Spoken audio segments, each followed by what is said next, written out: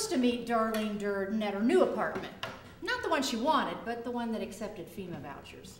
I sat in a moving truck full of donated furniture on a sticky September Sunday in 2005, trying not to be frustrated with my new friend.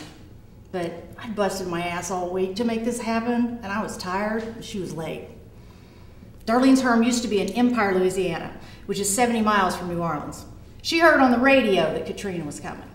So 2 full days before the levees broke, she hit the highway. 8 hours in a minivan with 2 kids, 1 dog, all the pictures and papers she could find, and enough clothes for a week. Her husband wouldn't come. He was going to sit on the porch with his brother and drink beer and watch the storm. When he finally called to tell her that he was okay, she was so mad she refused to tell him where she was for 3 days. She was at the Quality Inn in Dallas, where a hotel owner had offered a disaster discount. He inadvertently became the dry land upon which 300 evacuees washed ashore. His hotel wasn't just full, it was overflowing. Long lines for the computer in the business center, pets in the hallway, bored kids playing on the elevators. And that's where I met Darlene, while interviewing her to see if she qualified for free housing in Dallas. I claimed a small table near the glass containers of Captain Crunch and Raisin Bran left over from the complimentary breakfast buffet.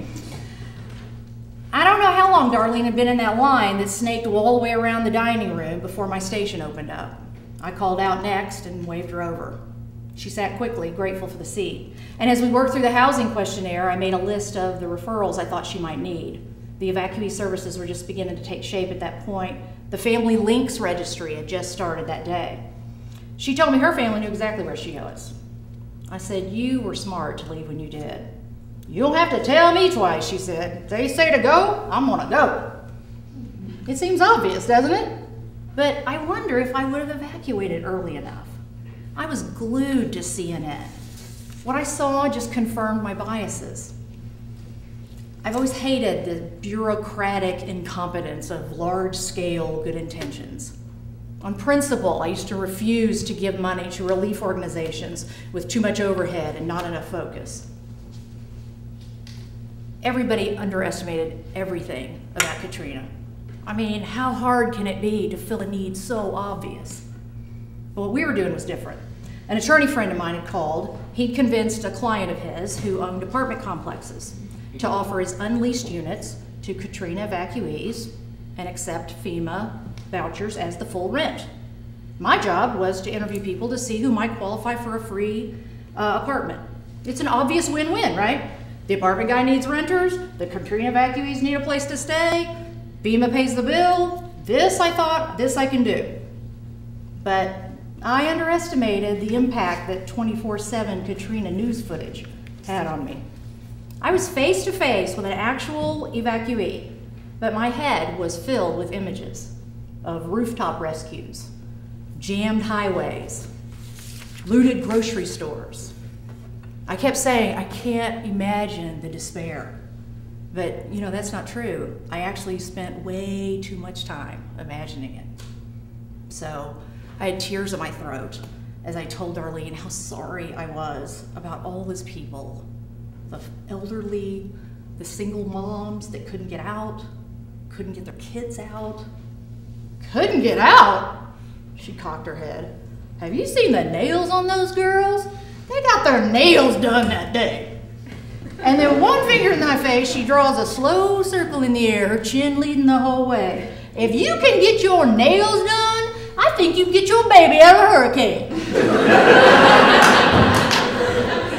I glanced around, but she didn't care who heard. She was just getting started. If you can keep count of how many times the radio man interrupt your Kanye song to tell you to go, I think you can get your baby out of a hurricane.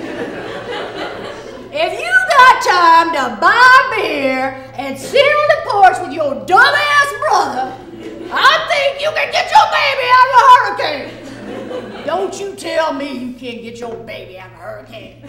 As she pursed her lips and held my gaze. Oh my God, we burst out laughing. You, Darlene, are gonna be okay, I said, immediately ashamed of how much I thought I knew because I watched the news. I mean, looking back, I see that Darlene was making a distinction that had escaped many fine investigative journalists. Empire, Louisiana is a long way from New Orleans' 9th Ward. About as far away as Granbury from Harry Hines Boulevard. Still, I didn't really get it. And it was just starting to sink in after a half an hour in the back of that moving truck at her new apartment. I could already tell this was not her kind of place. I counted 3 cracked windows and 0 open drapes. I didn't see any adults watching the kids that ran through the complex like wild dogs, nipping at each other without companionship. Darlene's kids called me ma'am. Her 9-year-old son liked to read, and she kept nagging him to go outside and play more. Her 5-year-old daughter, as you can imagine, never met a stranger. For the first time, I realized that's only true for kids that grow up safe. So there I was, sweaty and frustrated with my hair askew and a bandana. Darlene showed up with her makeup on, her hair curled, wearing a purple skirt and some gold lame high heels.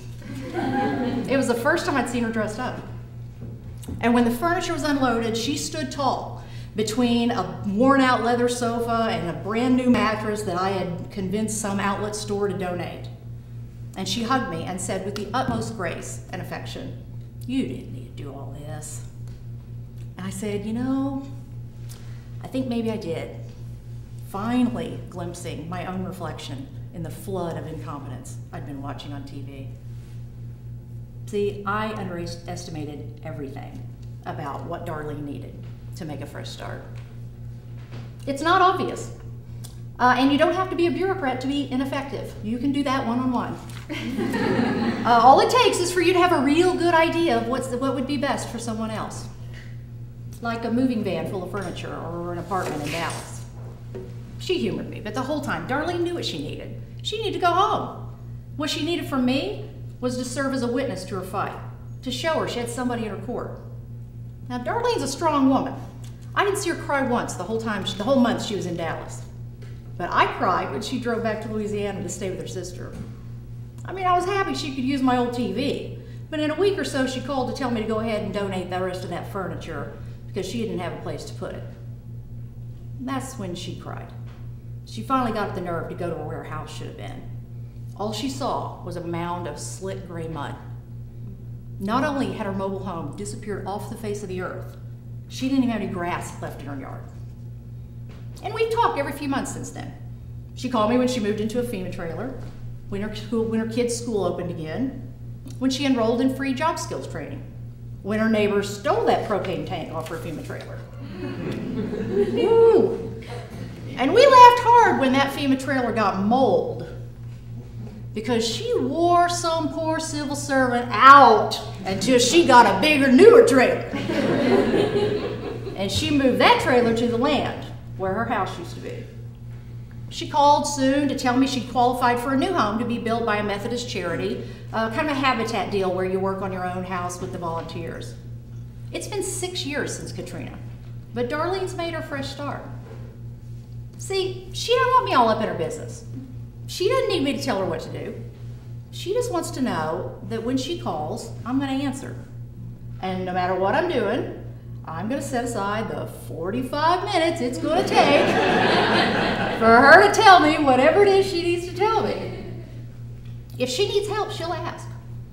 And every once in a while, I'll still hear something on the news about Katrina victims.